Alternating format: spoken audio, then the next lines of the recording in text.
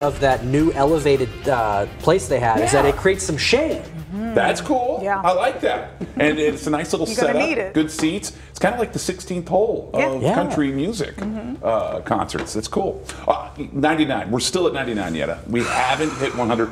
Royal just came in, gave me a little update. Okay. People She don't says know we're that going to be you're there. We are being sarcastic. barely hanging on. Oh, barely. Okay, good. Yes. Barely. Okay. Yes. Keep it at 99. Hey, one thing about 99, it is a new record. So that's kind of exciting. So, you know, something pretty amazing happened when it comes to some record heat out there. We go in the books on this date, 99 degrees, just unbelievable. Sitting at 71 in Flagstaff and temperatures in the lower 80s. Don't start heading up north just yet. We're going to see some very nice temperatures the next couple of days. Tomorrow's still pretty warm, but we'll see the winds pick up and that temperature is going to drop quickly for Thursday, Friday, and looking good on Saturday as well. So you can see with the radar, we do have a few light showers to the south of us out across areas of Tucson, as you can see, even some thunderstorm activity embedded with some of those showers, but pretty calm conditions here in the valley.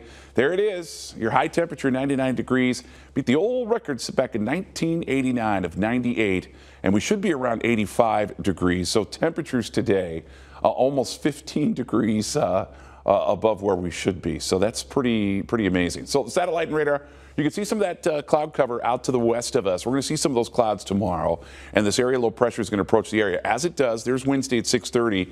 Tomorrow we're expecting breezy conditions here in the valley with the changes we're expected, and then this low will move right over the top of us. Thursday, high temperatures actually below average. We'll see highs in the upper 70s to lower 80s. We're going to stay that way, it looks like, on Friday.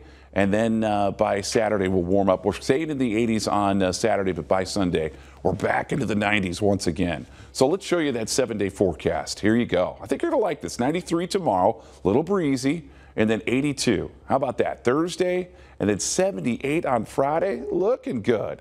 And then we'll be back into the mid-80s Saturday. So far, it looks like a great weekend. We'll warm up briefly and then cool right back down, a spring pattern here in the desert. I like it. That's nice. Paul, thank you. The FBI issuing